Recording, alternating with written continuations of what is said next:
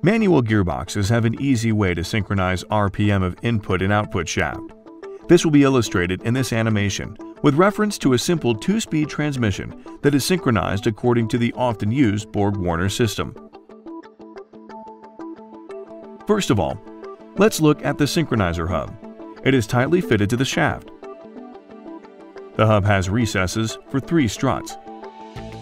The struts are pushed outwards by 2 ring springs against a shift sleeve. The shift sleeve comes with teeth cut into the inside diameter and recesses for 3 struts. Thus, it is possible to move the struts to the left and to the right with the shift sleeve. Furthermore, blocker rings are necessary.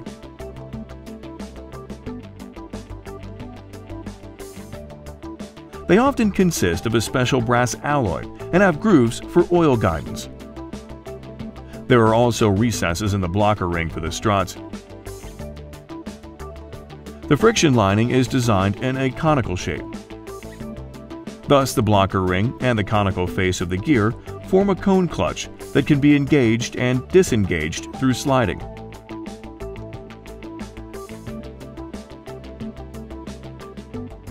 Let's now look in detail at how the synchronization proceeds. The shift sleeve rotates according to the speed of the vehicle, since the hub is connected to the wheels of the vehicle through the shaft. The struts move the blocker rings. For now, the gears are being unaffected by this. The driver can move the shift sleeve axially and, thus, push the 3 struts against the blocker ring. This creates friction between the blocker ring and the conical surface of the gear. As a consequence, the gear rotates at approximately the same speed as the blocker ring. This process is called pre-synchronization, and shown here from different angles.